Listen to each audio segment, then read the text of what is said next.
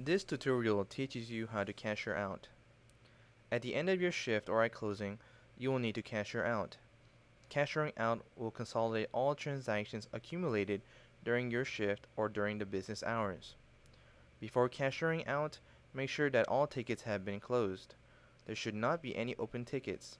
To verify that there are no open tickets, you simply click on Operations from the main menu screen. Enter your access code and press Enter. This will bring you to the Operations Center. At the bottom right hand corner, press on the Other Tools button. From the various buttons, you will find a button that says Open Order Report. Click on this button and it will display all open tickets that have not been closed. If you do not see any ticket, then that means you do not have any open orders. After this, you can proceed to exit to the main screen and prepare to cashier out.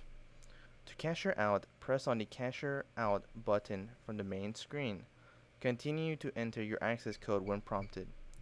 This will bring you to the next screen where you are required to select your cash tray. Select your cash tray by pressing it.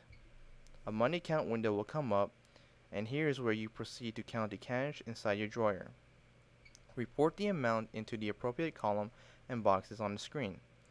For example, I have 2 of $20 bills, 1 of 10s, 4 of 5s, and 50 $1 bills.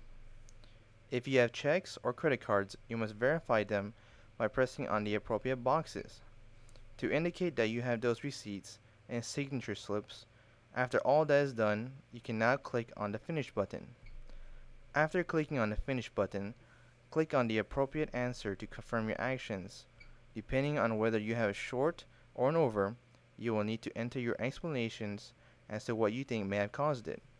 Then press the Approval button on the top left corner.